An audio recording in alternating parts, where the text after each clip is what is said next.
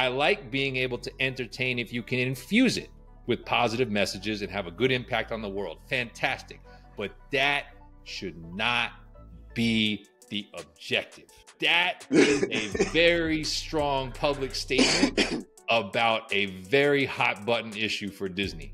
I mean, if I'm carrying the Michael Jordan analogy here, that quote sounded a lot like Republicans buy sneakers too. What up, everybody, and welcome back to another episode of the NERDGEN Report. I'm your host, Pablo, and joining me, as always, is Mr. Brian Charles. Brian, how are you? How you doing? Good. Getting into holiday season, getting to theater whenever I can. Seen one excellent film, seen one crazy film. Tell me the excellent film. Which one was this? The Killer. That film is awesome. I guess his monk-style method of what must be done at whatever cost. I didn't get to finish seeing it, but I think I left off him seeing the woman at dinner. I think she was having dinner. Yes. I think that was up to that point is what I saw. I had to see the rest of it. But up until that point, I wasn't really interested, Brian. Interesting. Okay. I really liked how it was made. I liked how it was made. I liked the fact that it was basically told from inside his mind. It was basically a narrated movie. I think it's shot. I mean, everything Fincher shoots is very deliberate and is staged really impressively. I kind of like the fact that it wasn't really a bloodbath. I kind of was expecting it to be more violent than it was. There's a couple, there's a couple of tussles in there, but no, I really enjoyed it. I thought it moved really quick. So I really enjoyed that one. Napoleon's the one that was crazy. That was the one where the battle scenes are awesome. And then, like, I swear Joaquin Phoenix was on something while he was making that. I don't understand the take. When I heard that he didn't have no accent, and then I had to look for a clip where I heard him speak the dialogue, and he had no, I was like, I can't.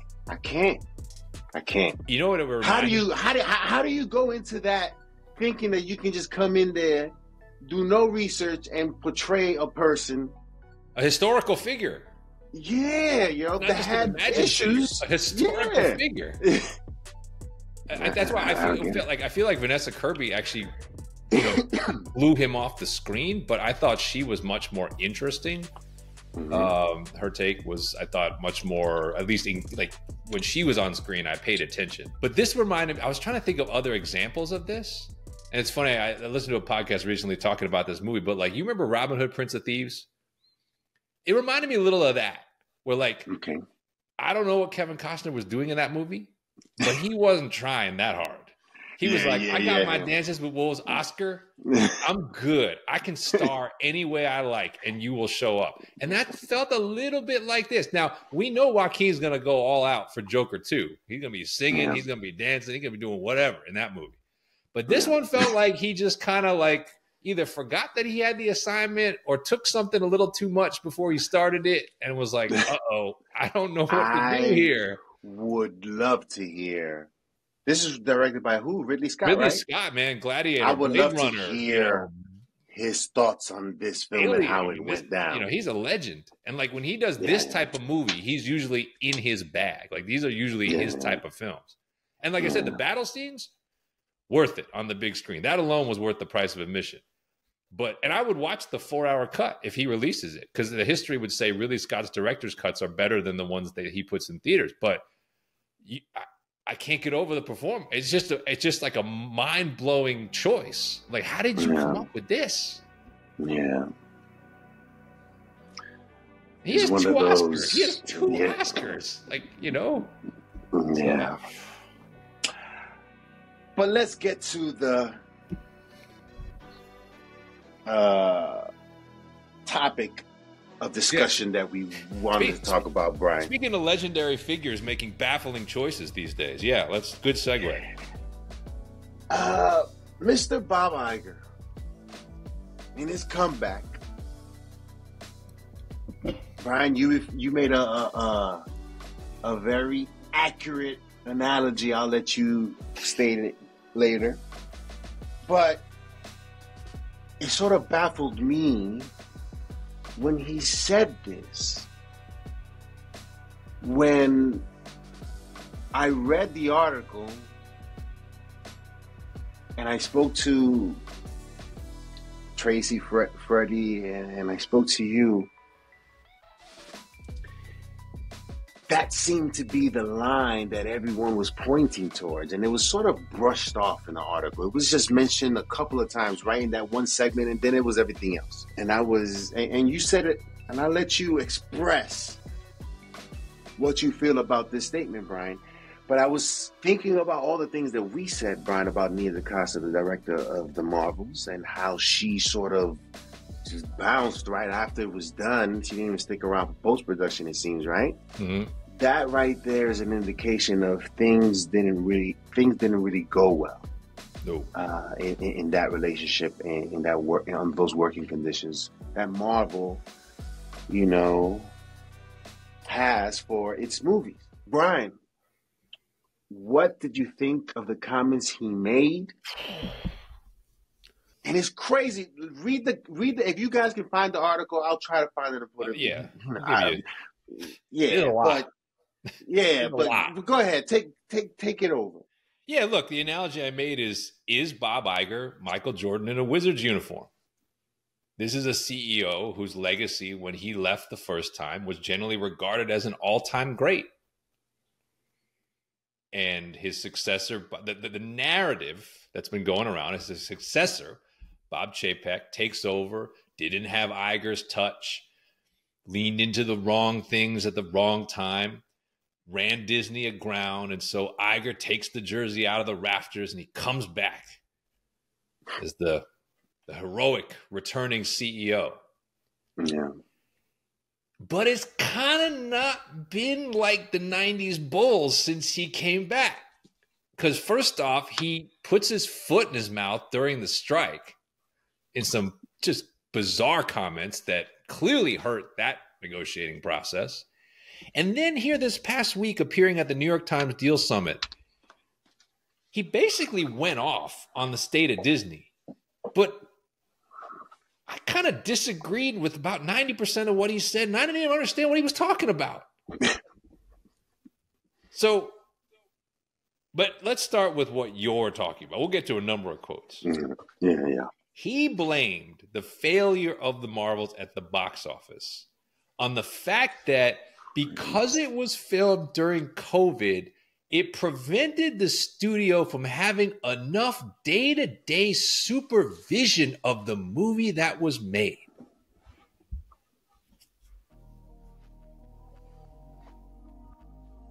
Listen, I don't know, man. That comment. Now, remember, as you said, Nia DaCosta leaving before post-production done. Nia DaCosta publicly saying, "This is Kevin's movie. I need to take a back seat."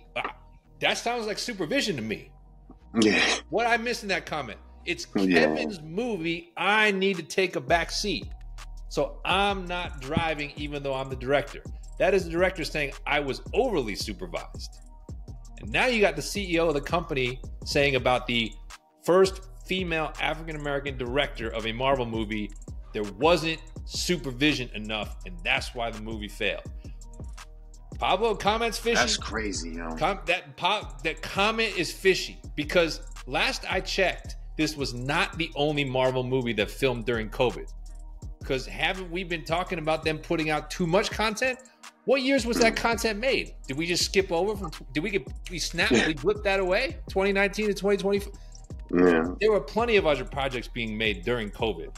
Plenty of projects that had the Marvel formula and machine working around them, the normal types of supervision. You telling me this project had none? Why are we singling this out? We're singling it out because it failed commercially.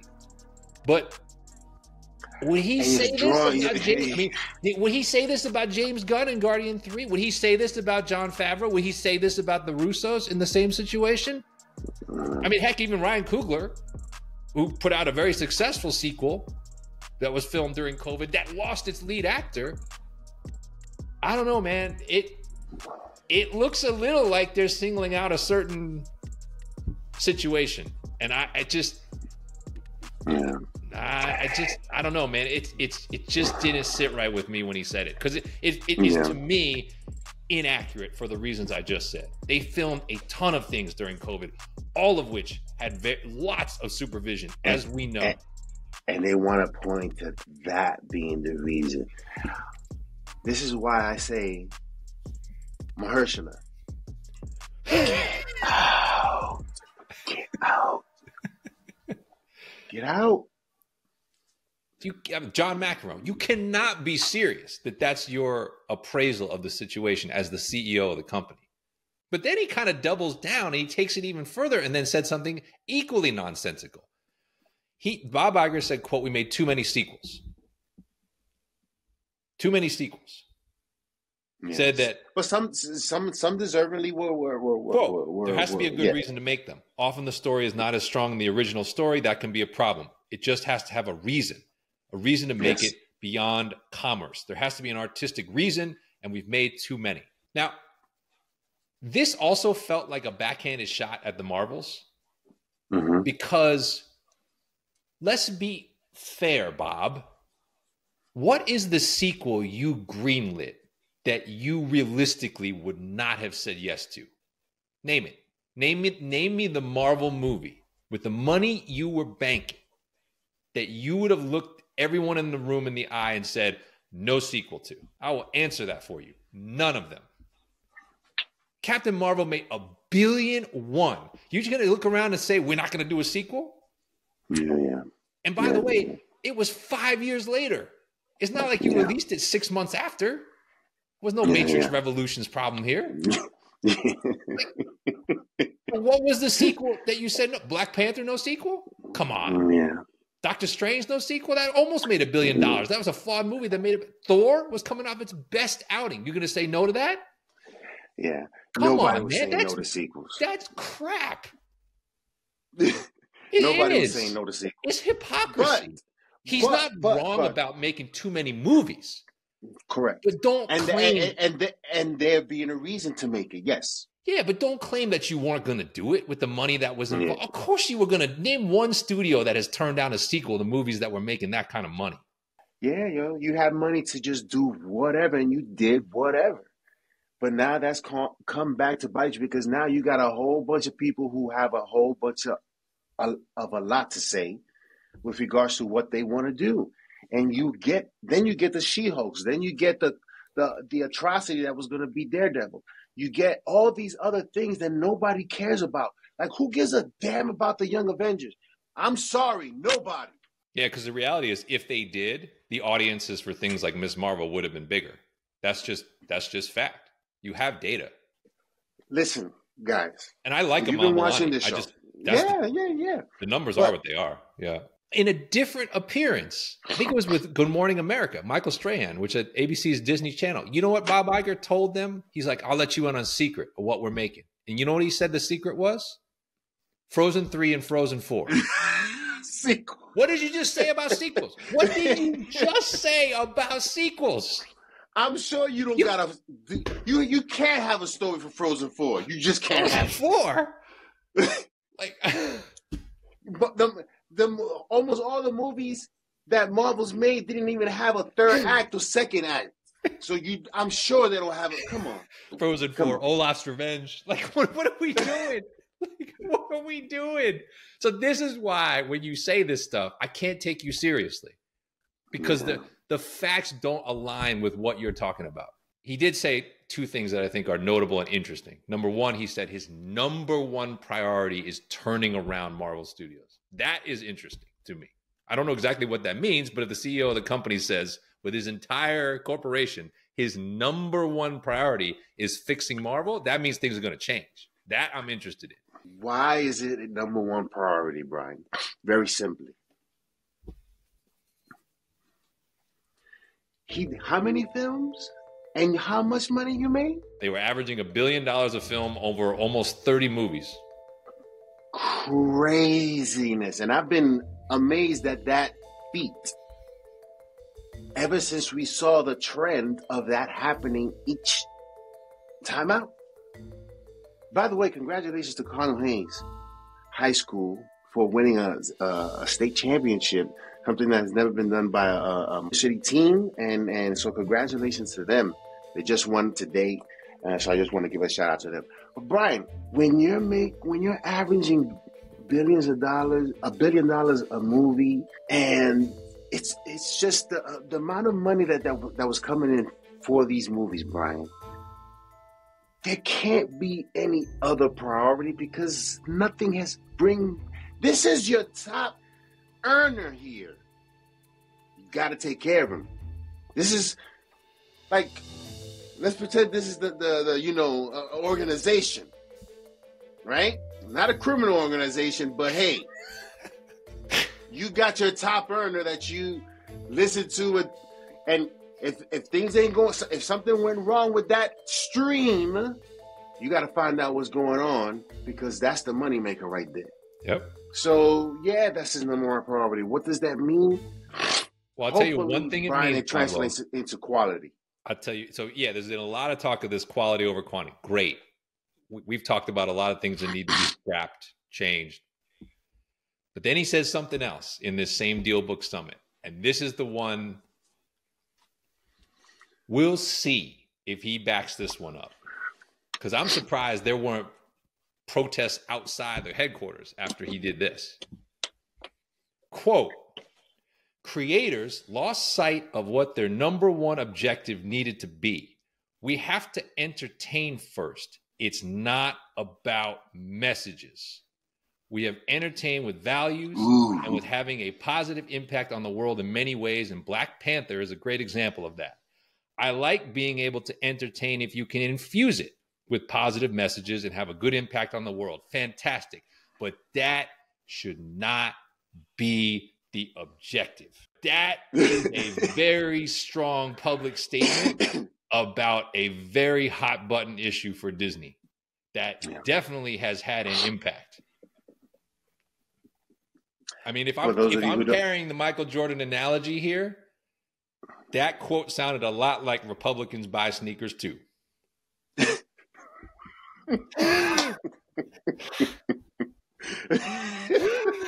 what that sounded like. Oh, snap. But listen, I'm not telling you to agree with it or disagree with it, but there's no question that Disney, more than any other studio, I believe, has become the lightning rod for this type of discussion. So the CEO is now pushing back at his own company and saying, we need to change what we're putting in our features. That is easier said than done. And I am fascinated to see what comes of this because, I mean, you thought the furor around, we'll talk about the other studio, canceling Batgirl was bad. If they are going to overhaul this from the ground up after some of the things that they've done and some of the directions they've chosen to go in and the way they, like, I don't know, man, this could be very, very explosive to change this, I think. Reminded me of the great quote that is etched in my mind from A-Train. I'm Michael Jordan, baby. I'm not Malcolm X.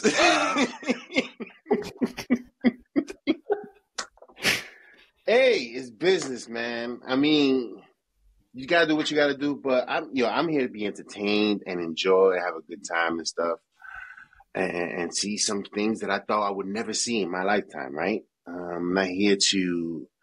Certainly, there are certain things that that inspire you to think about and you have those moments, but it shouldn't be. It's basically this. There's a time and a place for everything. Well, and we'll talk about the book. The book, Marvel, the Rise of the Reign of the Empire, that talks a lot about this. It talks a lot about how Marvel in particular evolved representation, messaging, value. It talks a lot about how that evolved through the projects and how Black Panther and Captain Marvel 1 became sort of this catalyst for shifting gears in terms of how they went about doing it. And it became, as I said, much more overt. That's a quote in the book, much more overt than we had been doing it before.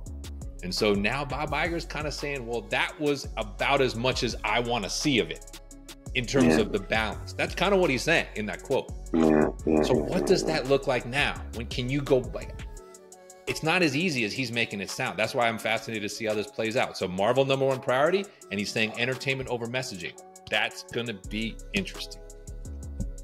Especially with the X-Men. But let us know in the comment section below what you guys think of all this, of Bob Iger's comments regarding the Marvels and its failure at the box office and the reason for it. Let us know what the future of the Marvel Cinematic Universe looks like. Certainly it looks interesting. But I'm sure, like many of you, like us, many of you out there are just looking to be entertained and seeing these characters come to life. But yeah, let us know in the comment section below, and we'll see you next time on the NERDGEN Report. The show goes on!